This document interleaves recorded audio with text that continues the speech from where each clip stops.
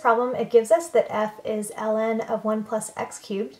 For part A, it says the Maclaurin series for ln of 1 plus x is given as x minus x squared over 2 plus x cubed over 3 minus x to the 4th over 4, and so on. And then you have negative 1 to the n plus 1, x to the n over n. Use the series to write the first 4 non-zero terms and the general term of the Maclaurin series for f. Okay, so we have ln of 1 plus x, and then I wrote that out. Now we're going to find f. So to find f, we're taking x cubed and plugging it in anywhere we have x. So we're just plugging x cubed in for all the x's, and now we'll just simplify.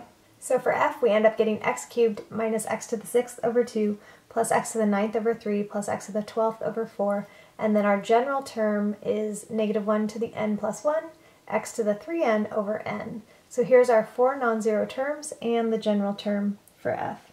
Part B says the radius of convergence of the Maclaurin series for f is given as 1.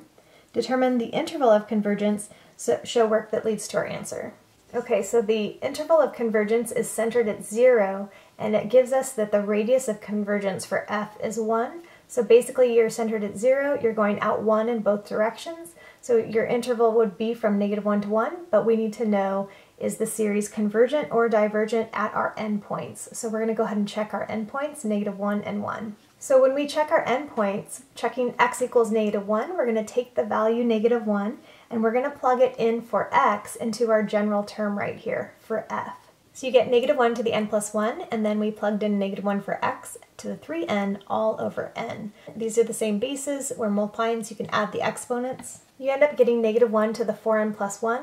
So we get this expression. If we started by plugging in 1, you would get 4 times 1 is 4 plus 1 is 5. So you'd get negative 1 to the 5th over 1. So that would just be negative 1. Then if you plugged in 2, you'd get 8, so you'd get 9 as your exponent. Negative 1 to the 9th is going to be a negative 1. When you plug in 3, you get 12 plus 1 is 13. You get negative 1/3. If you want to think of it as factoring out a negative, you just have 1, 1/2, 1/3, and 1/4, and so on. And that's a harmonic series, and by definition, a harmonic series diverges.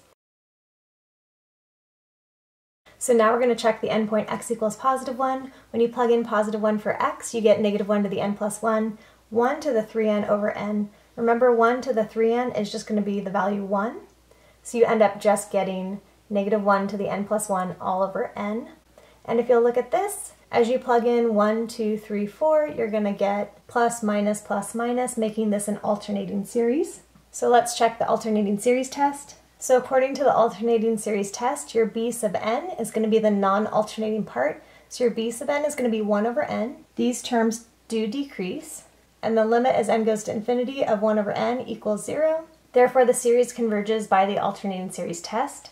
So since the endpoint negative 1 diverged and the endpoint positive 1 converged, our interval of convergence is going to be negative 1 less than x less than or equal to positive 1. For part C, first it wants us to find the first 4 non-zero terms of the Maclaurin series for f prime of t squared. For f, you have x cubed minus x to the 6th over 2 plus x to the 9th over 3 minus x to the 12th over 4.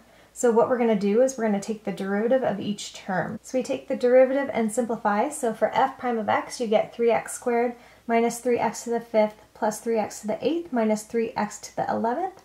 And then we need to plug in t squared for all of the x's. So for f prime of t squared, you get 3t to the 4th minus 3t to the 10th plus 3t to the 16th minus 3t to the 22nd. For the next part, it says g is the integral from 0 to x of f prime of t squared.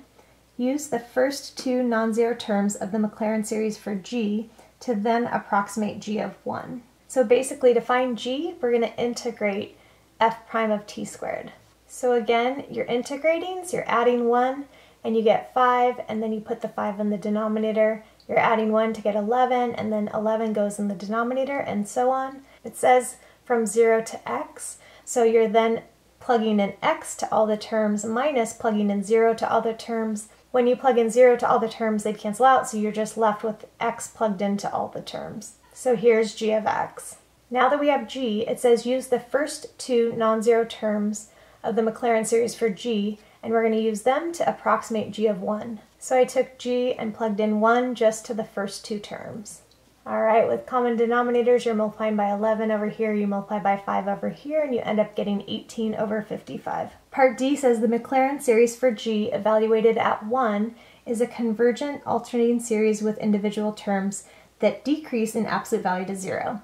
Show that your approximation in part C must differ from the actual value of G of 1 by less than 1/5. So remember, we only took this out to 2 terms and we plugged in 1, so we want to look at the next term for error. The next term is 3x to the 17 over 17, and we're going to plug in 1 to that. And you get 3 over 17, and 3 over 17 is less than 1/5.